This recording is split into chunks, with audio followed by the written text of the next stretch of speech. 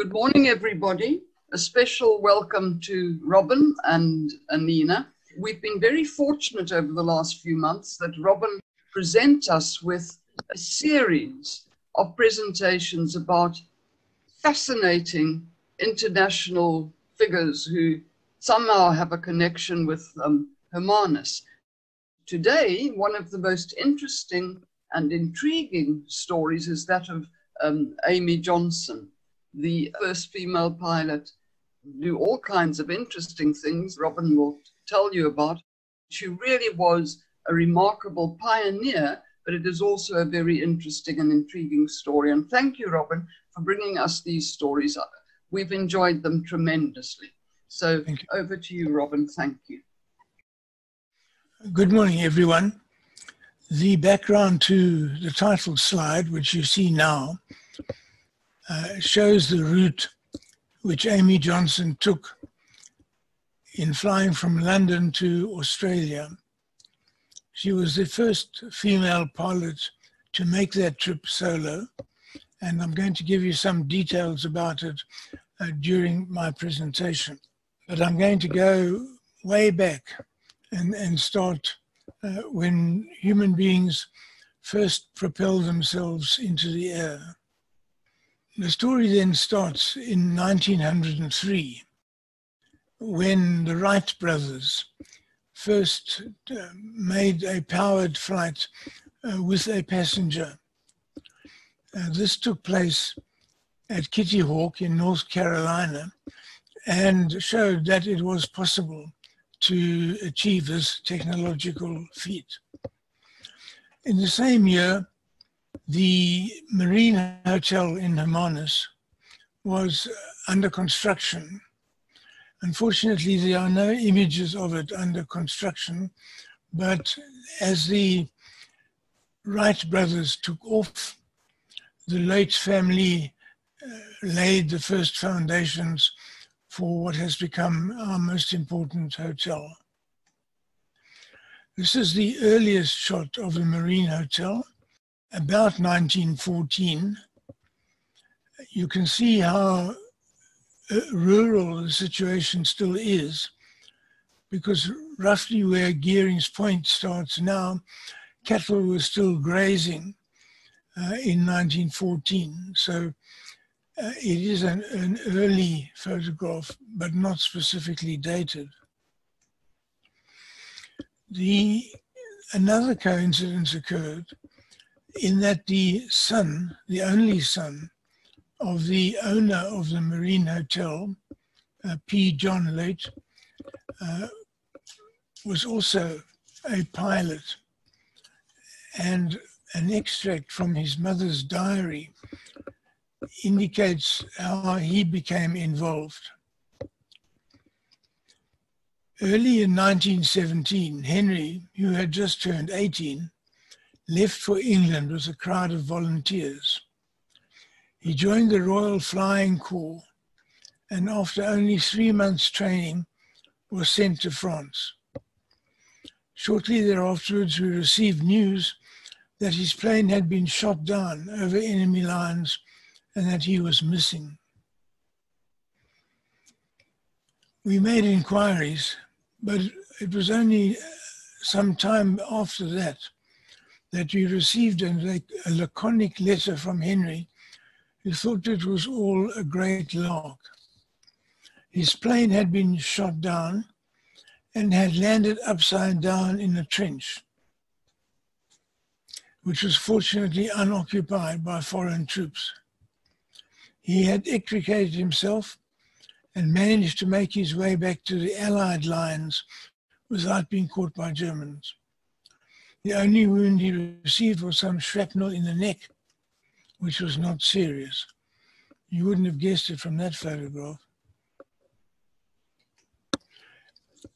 Many other South Africans joined the Royal Flying Corps, and that after the war, they brought aviation back to South Africa, where it immediately flourished. In February 1920, 2 pilots named Brown and van Ryneveld piloted planes made in World War I from the first flight from London to Cape Town. They experienced 3 crashes and 2 replacement planes had to be sent to continue the attempt. Eventually, they covered the distance flying for 109 hours over 45 days. Both were knighted.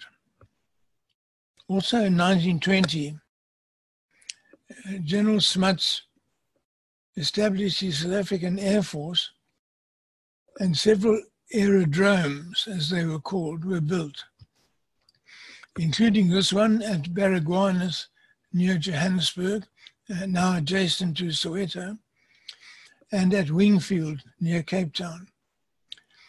The word aerodrome, which has gone out of use, was coined at that time from 2 Greek words, aero for air and drome for course, as in race course.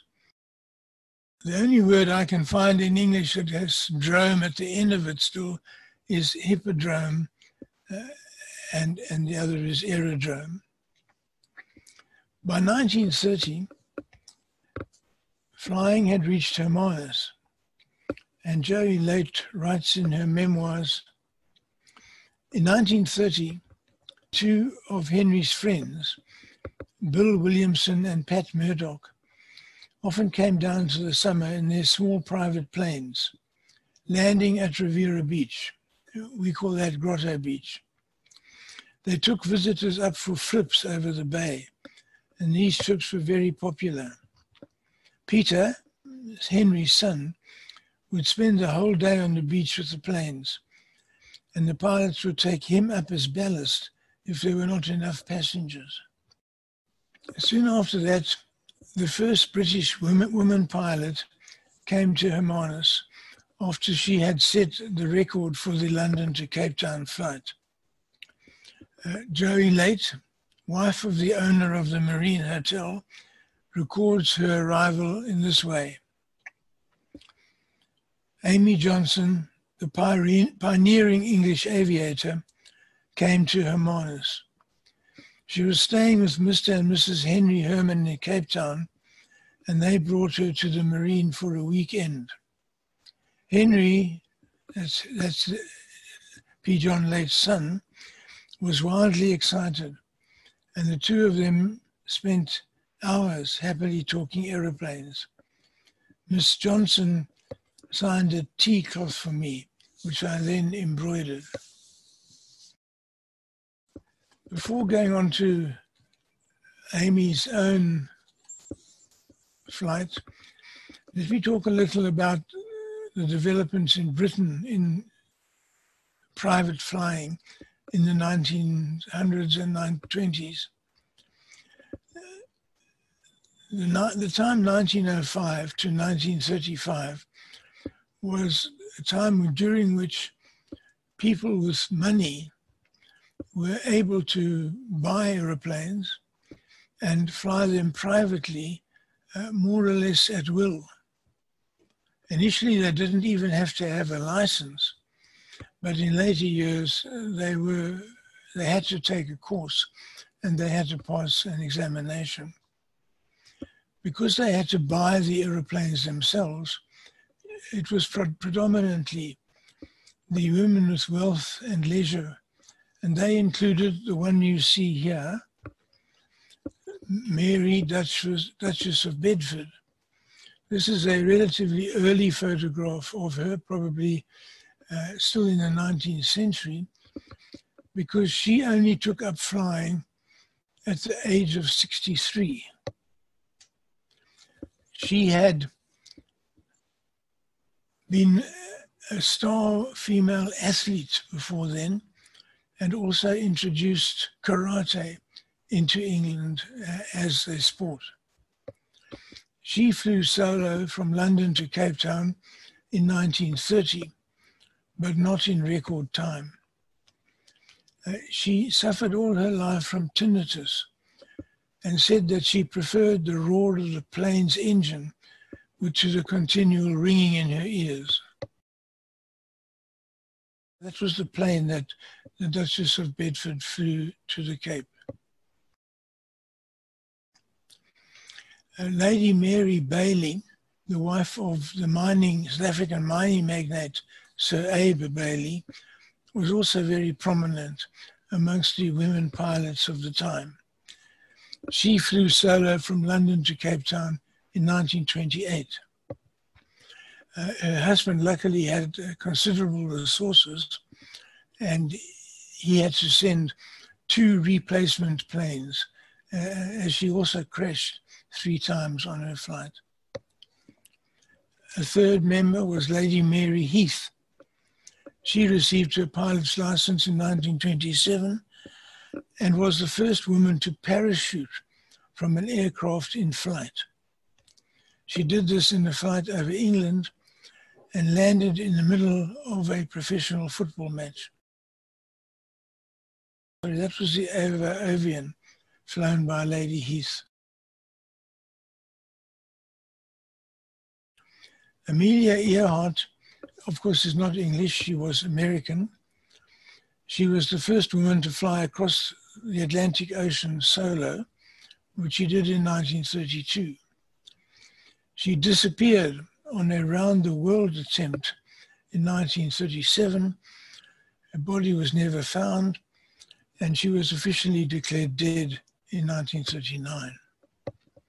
Now, the novelty of being able to fly mixed in Britain with the usual British enthusiasm about the aristocratic classes doing anything. And so they gave huge publicity to the flights by these women. And it was into this world that Amy Johnson was born in 1903. Here is a very early photograph of her, taken in her hometown, Hull, in northeast England. However, she was not wealthy and not aristocratic. She actually came from a middle-class family. Her father was a fish merchant and fish broker, which obviously chimes with the Herman's connection. He became moderately wealthy and was able to send his daughter from these houses. This is the red house is the first house of the Johnsons in Hull, and this is their middle-class home in the same city. He was able to send his daughter to a good school, the Boulevard School in Hull, and eventually to Sheffield University, where she did not distinguish herself and passed with a third-class degree in economics. She had no clear career in mind. A psychiatrist who treated her for depression at the time analyzed several aspects of her character. Amy's personality traits included her tomboy behavior, leanings towards superstitious beliefs, her occasional flight into hermit-like isolation, and her preference for unladylike means of escape. Another trait in her nature was her schoolgirl delight in being, quote, a fertile liar. She enjoyed telling fibs. It was amusing to enter the world of make-believe. Playful fairy tales and fantasy were fun. However, I assure you that the information which you will now receive is entirely factual. Amy lacked any sense of direction on leaving university. She was she worked as a secretary in Sheffield and a typist for a solicitor's firm in London, but she became interested in flying when she visited the Staglan Aerodrome in North London in 1930. And this is a contemporary picture of it at the time. A few planes can be seen in the center background it's quite a large establishment, of course, and indicates the degree to which private ownership of aeroplanes had grown and how many people had taken it up, mainly as a sport. Very few people worked for commercial airlines at that time. When she went to Stag Lane, they insisted that before she could even apply for her pilot's license, she had to be able to repair the engine of a plane of the type that she was likely to take for her license. She worked under the head technician at Stag Lane on a voluntary basis, not paid. They all called her Johnny and not Amy. And she eventually, in 1929, was able to take apart and repair an entire engine of a single engine biplane. And she took her license in 1929. Her first and only flight before she left for Cape Town was from Stag Lane Aerodrome to Hull to see her parents. In 1930, she began to plan her flight to Cape Town. She named her plane, the one whose engine she had taken apart and restored, she named the plane Jason. When asked why she did this, she made reference to the classical tale of Jason and the Golden Fleece. You may recall that Jason heard of the existence of a golden fleece, and he and a crew called the Argonauts sailed around looking for it. Later, Amy, when she decided to fly to Australia, also explained the fleece as a reference to the booming sheep farming industry in Australia. This was one of her fibs, of course. The plane named Jason was actually named after the trademark of one of her father's fish products. Her father had put up the money to acquire Jason. She found some more funding, and on the 5th of May, 1930, she set off in this particular plane, flying this route from London to Darwin in Australia. You have to remember that there were no navigational aids at all. The pilots had to estimate the speed at which they were traveling and relate it to the distance that they thought was between one stop and another. They could only locate the stop visually from the air. There was no radar, of course, to guide them. And they could not fly at night at all. That's why there are the frequent stops that you see on this particular slide. She had many, well, the route was Vienna, Istanbul, Aleppo, Baghdad, Karachi, Calcutta, Bangkok, Singapore, and then 4 stops at small islands until she reached Darwin. She arrived in Darwin on the 24th of May after having flown solo over a period of 19 and a half days. One anecdote that is recorded is the following.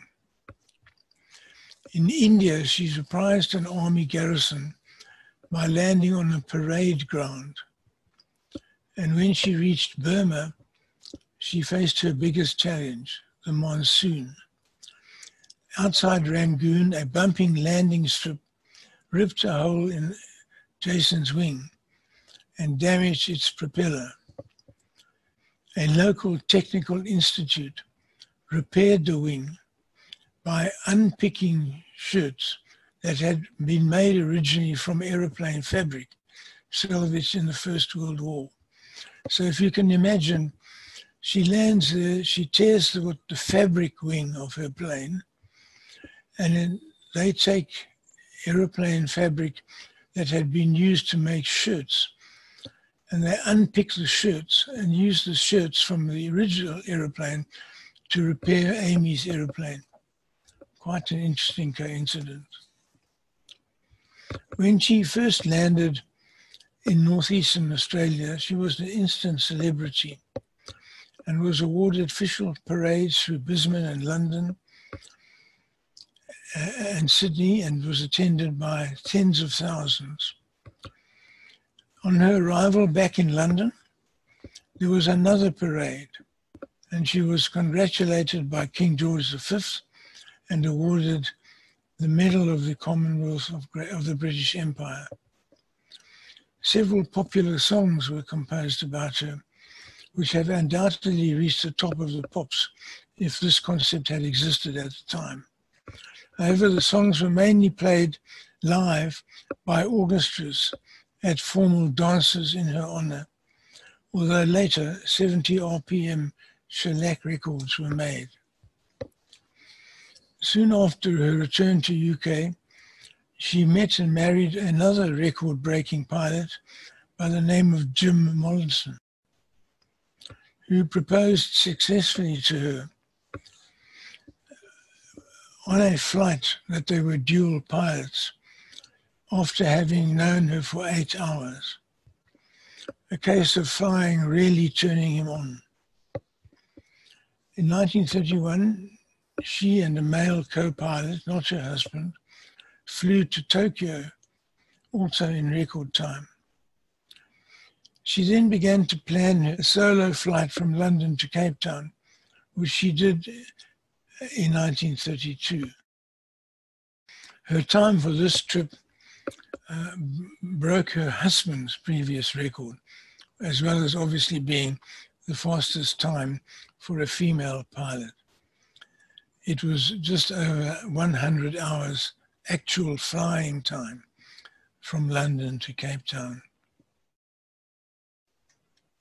This is the route that she followed. I haven't got the details of the European stops, but the African stops are shown in this diagram. And the route was determined largely by trying to keep in areas which were still British colonies or where the British had a predominant interest.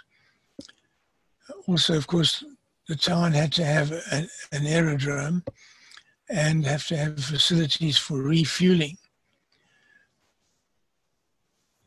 You could not vary from this flight path because nowhere else in Africa would you find fuel that hadn't been taken there in preparation for your flight. So if you ran out of fuel, the flight was essentially over.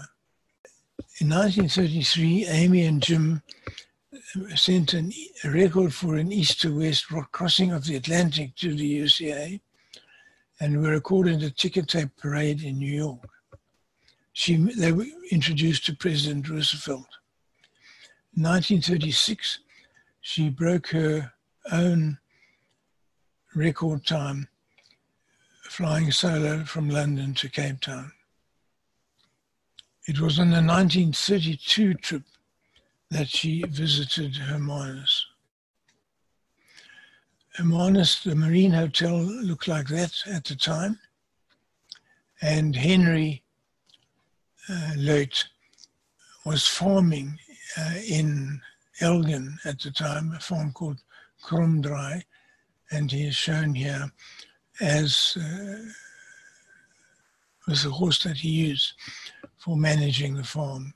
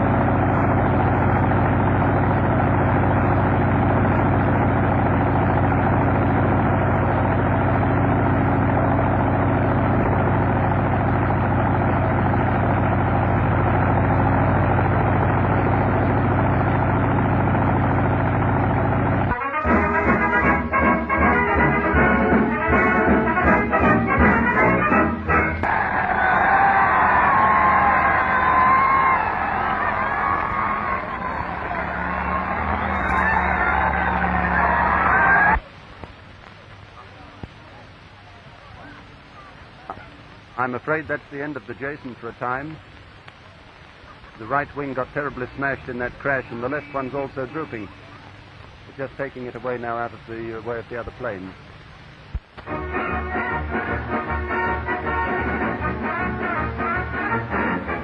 The governor has just greeted her here together with the Lord Mayor.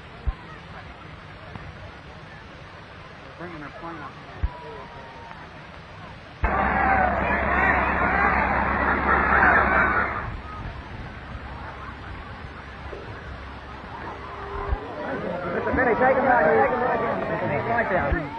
On behalf of the government and the people of New South Wales, I bid the warmest of welcome to the little woman of whom the Empire is proud today.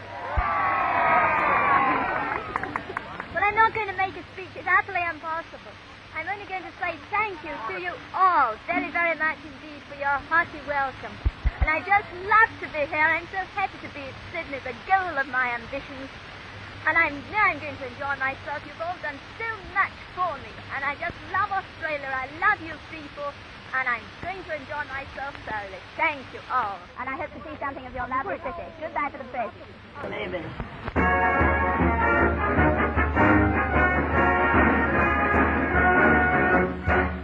I am giving yet another talk to British Movie Tone News before starting off on what is, I hope, to be my third long-distance flight. This time I'm going to try to make the Cape in something under my husband's record time, which, as you will remember, was 4 days, 17 hours, 25 minutes. I know I shall have to work very hard to improve on that. It has been very little sleep, but my machine has a slightly better performance than his has, and I hope to make slightly faster time. I'm calling my machine the Desert Cloud. I hope that starting from the name of Jason won't bring me bad luck, but I think the Desert Cloud is a very pretty name. Well, you know, Amy, I wish you the very best of luck on this trip. And, in a way, I wish I were going with you. In another way, I don't. And, I hope I'll see you back here in England within about 3 weeks. Will you be back by then?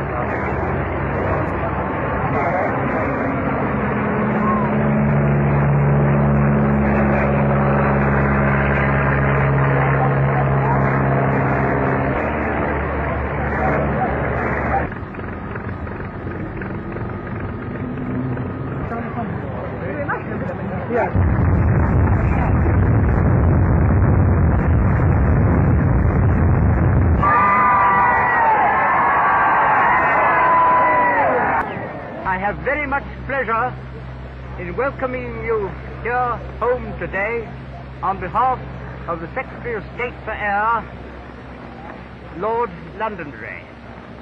I am also charged by His Majesty the King to convey to you his warmest congratulations on your remarkable achievement. And now I want us all to give 3 cheers for Amy Johnson. Hip hip! Hooray! Hip hip! Hooray! Hip hip! Hooray! After that, Amy became even more famous. She branched out from being a pilot only and began to run a business in the area of hiring out planes to other learner pilots and posing as a model. Here she poses as a smart businesswoman, and here is a photograph from Schiaparelli of her as a glamorous model.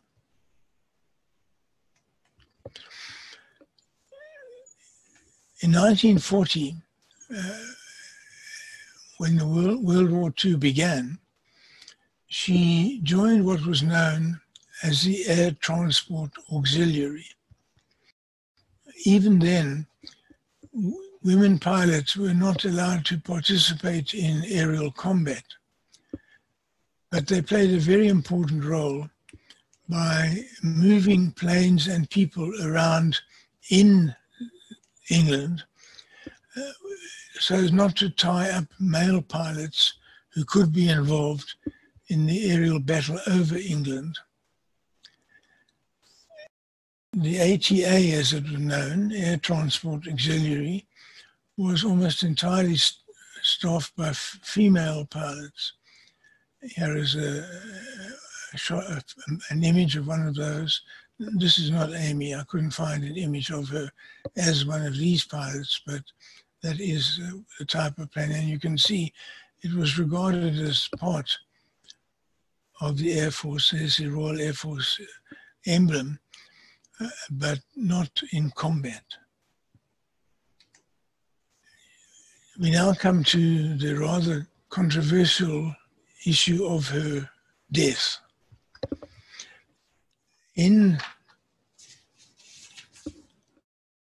On the 5th of January 1941, she left Blackpool to deliver an aircraft to an airfield near Oxford. She seems to perhaps gone far off course, because the next time that her plane was seen from the ground, of course, was over the Thames estuary. During the war, sea forts like this had been erected in the estuary to prevent German Navy ships sailing up the London estuary and attacking London. There were ships in the vicinity, and they spotted her aircraft losing height, and then a parachute floating down. Several sailors then reported seeing two bodies in the water. One was described as fresh-faced and wearing a helmet. The figure called out for help in a high-pitched voice and then drifted dangerously close to the ship's propellers. The Thames estuary looks like that, and that was what would become her final resting place. The ship the nearest to her landing in the water was the HMS Hazelmere, and the captain of the Hazelmere, Commander Walter Fletcher, dived overboard in the ice-cold waters to try to rescue at least one of the two people that he believed had jumped out of the plane. However, the current was too strong for him, and he had eventually to be hauled back aboard the ship, where he died later from exposure and shock. The second body, if it ever existed, was never found, but part of her possessions, including a traveling bag that might have been taken for the second body, was found, and her logbook, both washed up later. There's lots of speculation about how this happened. Why was she so far off her registered course? Perhaps she was on a secret mission. A more mundane explanation was that she had got lost and ran out of fuel. Then as late as 1999, that is to say 68 years after the incident, a former member of an anti-aircraft regiment in that area testified that she had been shot down by friendly fire. Yet another story is that a Spitfire squadron patrolling the area asked her for the password of the day, which she did not give. They subsequently opened fire on her plane, which then fell into the estuary. However, none of these explanations have been verified. Obviously, the rumors around her death, the mystery of her death, gave her a certain fame at the time, but it was actually after the Second World War that she became as famous as she did become. There were two reasons for this. First of all, the women's movement in Britain and other countries caused people to pay more attention to women who had taken over men's roles during the Second World War. And secondly, of course, was the ongoing mystery investigated by many journalists and authors of why she disappeared so far off course. While she was still alive, Amy's popularity caused many songs to be written as tributes to her. The most important of these was one called Amy, Wonderful Amy, which was still available on record during the second half of the 20th century. But then as late as 2003, in preparation for the centenary celebration of her birth, an Irish folk singer named John McAvoy wrote a song paying further tribute to her. I'll play that song in a moment, but Amy actually predicted how she would die.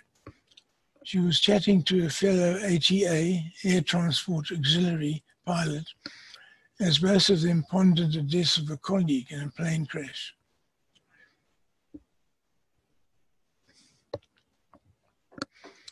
Gloomily and prophetically, Amy declared, "I know where I shall finish up, in the drink.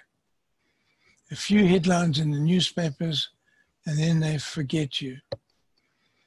Sadly, she was right about being lost at sea, but fortunately, very wrong about being forgotten by the nation or her home port in Hull.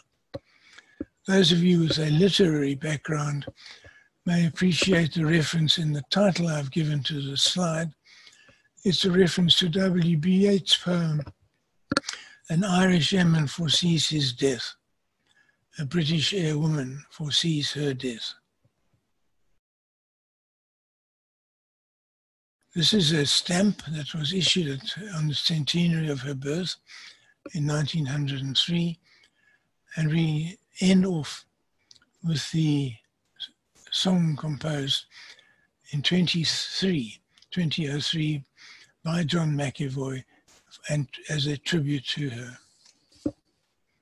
I'll give you a glance at the lyrics so that if the music is drowned out by other sound on the tape, you'll still be able to know what he's saying.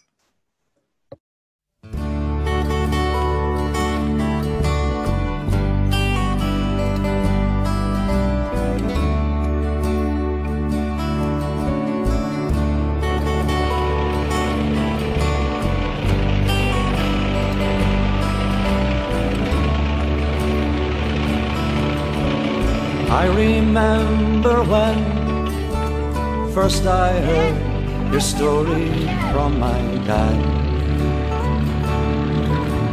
I think he loved you then. He told me of your dreams to soar above mankind. Amy, how he worshipped you and loved the very ground you flew above. But now you're gone, and all his dreams have faded out of sight. And I wonder where you're flying to tonight. He used to dream back then that someday he could fly with you above the clouds in your flying machine and visit far-off places he had never how he worshipped you, loved the very ground you flew above. But now you're gone, and all his dreams have faded out of sight. And I wonder where you're flying to tonight. What did it feel like, flying all alone to Australia? Oh, I think it was rather pleasant flying alone. You see, there's certainly nobody to quarrel with or to contradict you. Nobody to say yes if you say no. Oh, I think it's good fun flying alone. What did you think about all the time?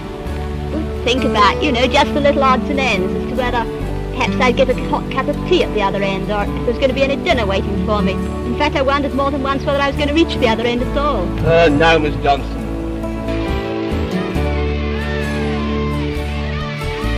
Well, that was long ago, way back then in 1932 or so. You were in your prime, living in a world that he would never know. Maybe how he worshipped you, loved the very ground you flew above.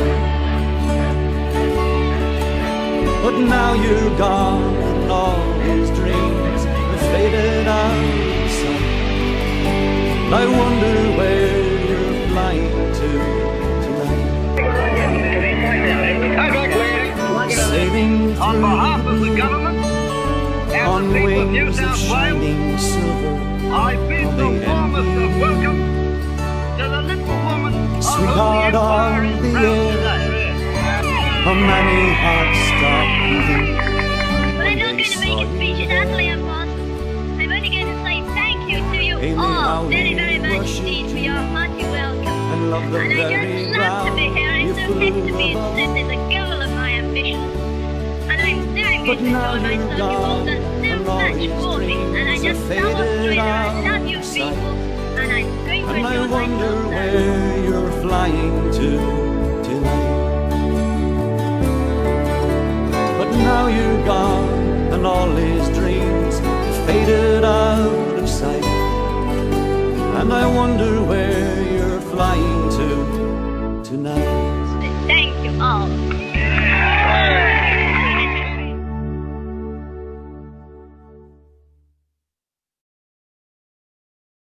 Thank you to John Taylor and my wife Anina, who helped me a great deal with this presentation. And thank you all for watching. Excellent, Robin. Thank you very much. What a fascinating story. I was just wondering, you talked about the ATA, but did any of the women become fighter pilots? I haven't researched that yet. I suspect not. I mean, I suspect there are not records because none of them actually did fly combat missions. But I'd be open to correction on that. As far as I know, that is correct. Their job really was to supply planes to the men who needed them to fly it.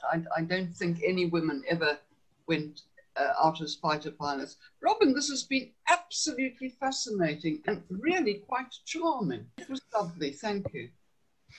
Well, this is what interests me about the local history of Hermanus.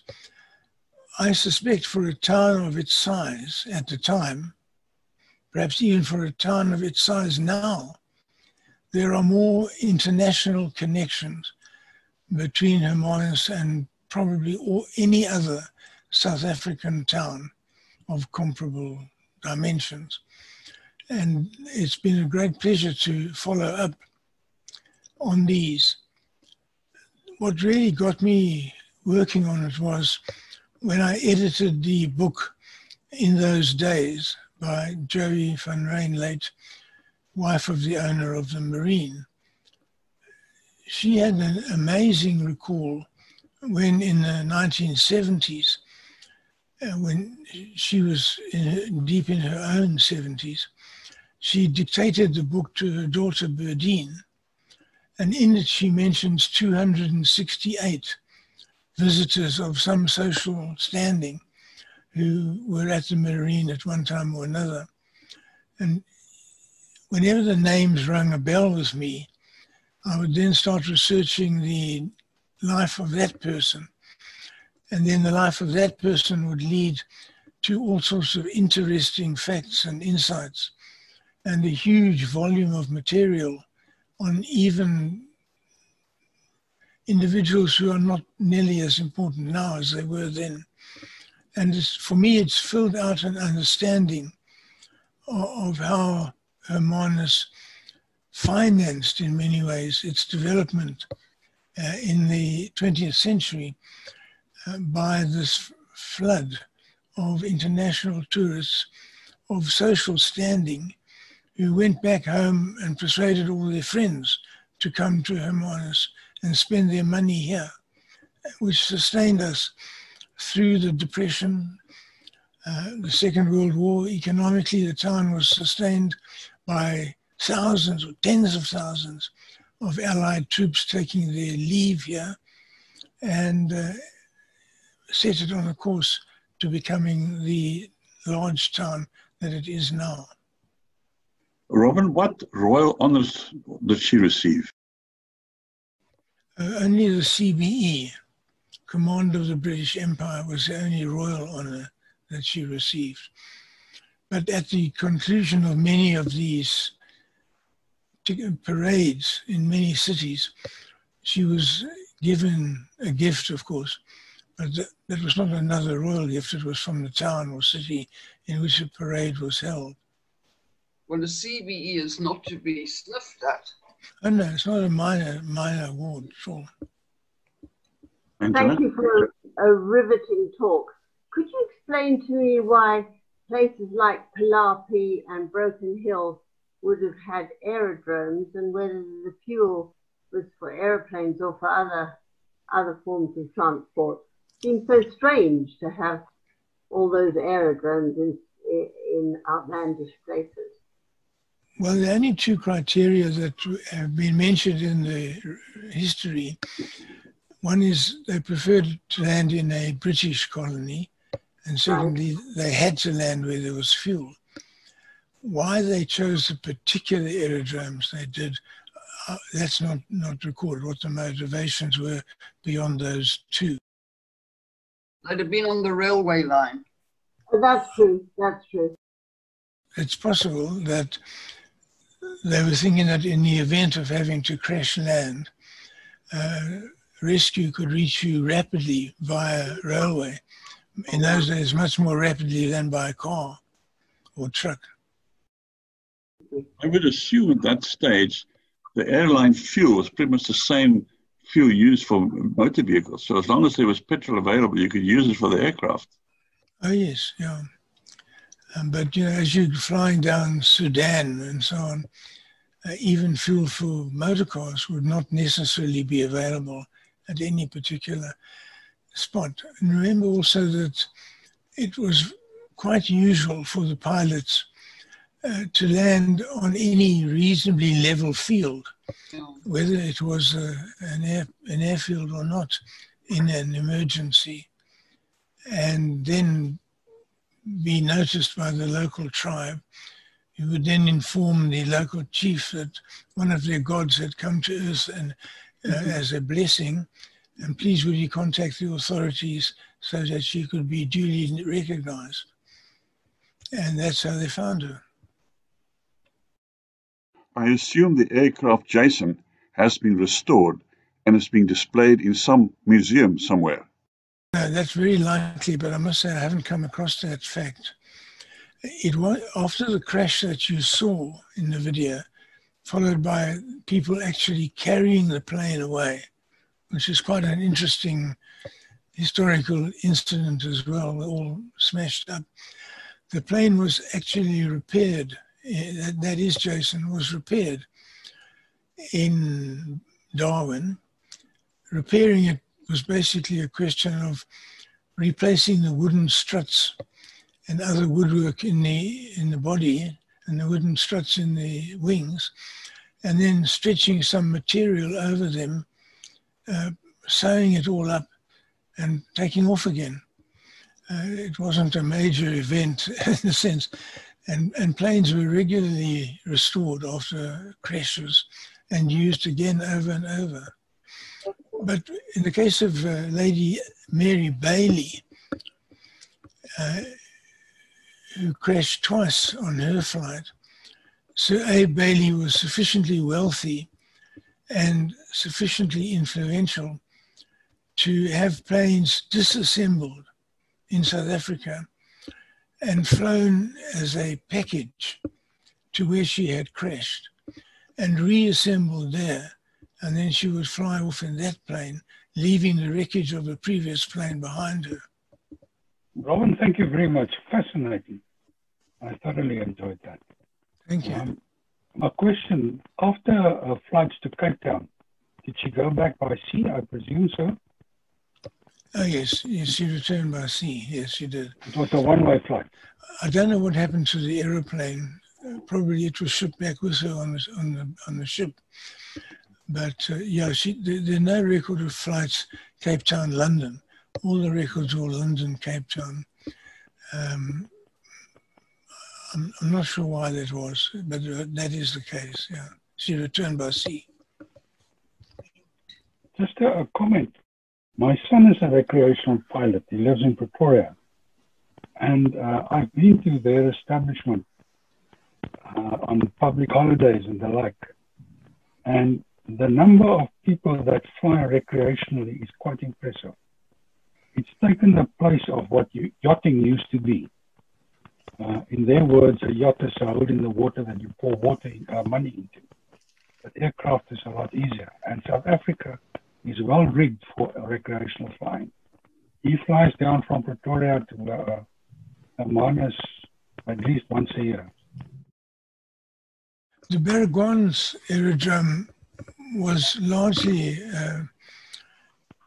a private aerodrome. It had the light plane flying club based there on the farm that had been owned by the Baragwanath family, after whom the Baragwanath Hospital in Soweto is also named. And not long after the Second World War, Alan Payton